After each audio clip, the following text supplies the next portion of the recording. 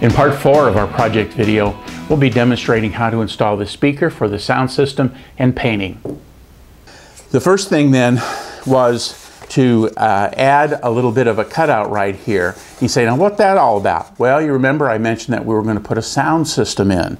And so the speaker had to be mounted, and that's going to go on the center wing section. So I'm going to show you that in just a second. But to get that fit through, I had to cut it out here. And so you can see that in relation to the airplane's fuselage is where that sound system is going to mount. So let me take a second, bring the main part of the wing in and show you how that's going together.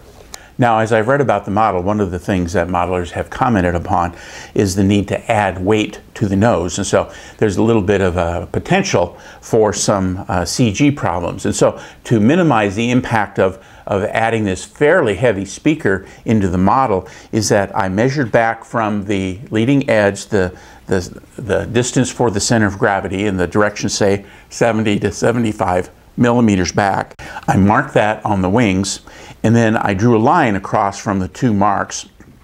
I centered the speaker so that the middle of the speaker was on the line, the X that's formed from the center going front to back, and the 73 millimeter line going from right to left, and then just drew a circle. From there, I took my hobby knife and then I just started scratching out the foam. I do that by just making, half-inch cuts going one way and half-inch cuts going the other, and then just kind of scraping on the foam. You can use a rotary tool with a sanding disc or a sanding drum on it. That was kind of going slow. I did try to do that, but ultimately what worked best was just the hobby knife and just kind of crisscross the foam and then dig it out. Now I've dug this out to about a centimeter or a centimeter and a half deep, and I wanted it deep enough for the speaker to fit in here quite deeply, so I have some room to put a little bit of glue around the edge.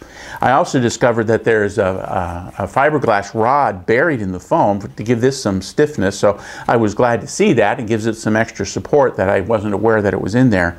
And I did that when I was drilling in some little holes so that the sound had a way to get out from this, this foam. So I just used a drill and a small drill bit, drilled through some of the marks. You can see some little red spots there where I had marked where I wanted to drill. So at this point, all I've really got to do is drop the speaker in and add some glue, and then that's going to be in there quite nicely. The hole that I just showed you is where this power line is going to go up. Now the other thing that I end up having to do is I moved the hole that the wire snake from the middle of the panel up, and I just cut a bevel in that to move it south a little bit, to move it toward the tail, because it was important for me to have the speaker on the center of gravity, and so I had to make a little bit of a hole in there. And so there's not much room for those wires, and so the speaker will probably be the last thing that goes in with a little bit of glue in there after I get the wires fished through from the wings coming in from both sides. And so that's about all I'm going to do on the sound system at this point, but now it's the time for me to explain it to you because it's about time to go to the paint shop, which is kind of the final step before assembling the model, and then you'll see how all this electronics fit together and is hooked together when we talk about the wiring after we get it all painted. When it comes to painting your model, you can use the rattle cans, or what I like to do is I like to use these craft paints that you can get at like Michael's or Walmart or those kind of places. This one is a cadmium yellow, which is a really close match to the yellow that I want for this particular AT6. You can also then, if you're using this, in this case I'm going to be using a little spray gun that I have, just a cheap one from Harbor Freight. Otherwise, if you have an airbrush, you can use the airbrush as well. Now my point here is not to teach you how to use the spray gun. That'll depend upon the device that you're using, but enough to say that I'm going to be putting the paint into the paint holder, and then you notice I've got this glass cleaner sitting here, and that's what I use to thin the paint.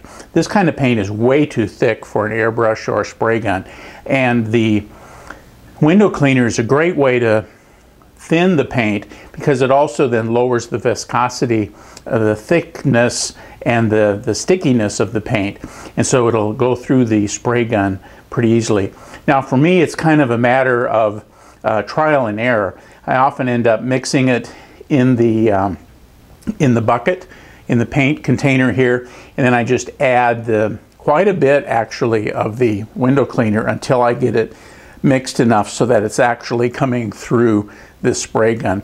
I start with about 50-50 as a matter of fact, and then I just use lots of light coats to cover it. I don't really lay it on thick that first time with the spray gun. I just use lots of light coats to get it down to the color that I need. Now I've got the compressor hooked up to the spray gun, and I'm going to be showing you some painting that I'm going to do here on the tail piece. And so I'll have the volume go down so you don't have to listen to the compressor. It's a pretty little noisy guy in the background. So we'll get the paint mixed up and show you how I go about spraying the pieces, whether it's a little piece like this or one of the larger pieces that make up the model.